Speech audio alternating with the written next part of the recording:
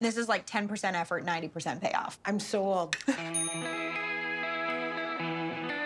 The first thing I want to get to work on is that cheesy ricotta-y filling. I need a tablespoon of prepared basil pesto into a pan over medium-high heat. Wilt 4 or 5 handfuls of baby spinach. Season that with some salt. That spinach is nice and wilted, so transfer that into a large bowl. Add in 2 to 3 tablespoons of basil pesto, 2 cups of ricotta cheese, a cup of grated Parmigiano Reggiano, an egg, 1/8 of a teaspoon of freshly grated nutmeg. Season that with some salt and pepper, and give that a really good mix-up. Now, to get going on the meaty mixture, I need a tablespoon of oil into my pan. Heat turned up to medium-high. Add in 500 grams of lean ground beef until it's golden brown and cooked through. All right, I've got 4 cups of homemade tomato sauce.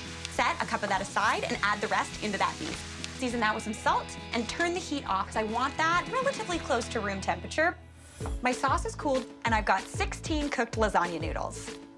Now it's assembly time. First thing I need is a little line of this ricotta mixture down each one of these noodles. Onto there, just a spoon of that tomato sauce, and into the bottom of each pan, about 1/4 cup of that meat sauce.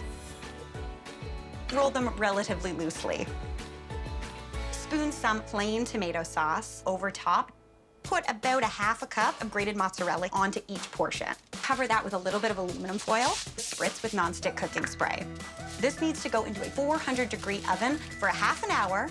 Then I'm gonna remove that foil and let it go for another 10 minutes or until it's golden brown and bubbling. To cook them from frozen, cook them at 400 for an hour, then uncover them and let them go for another 10 minutes or until they're heated through and bubbling. It is golden brown and it looks so good. 2 perfect portions of lasagna.